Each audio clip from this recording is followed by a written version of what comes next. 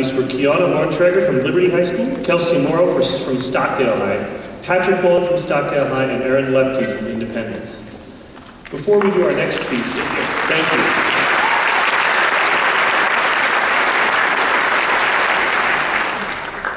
The next piece is called Requiem, and this was written by a lady named Eliza Gilkison, and it was written to commemorate the Asian tsunami of 2004. And what she found herself doing was watching this on TV and seeing all these people's lives shattered and ruined, and yet it was half a world away, and she was having trouble processing it and figuring out how to connect it.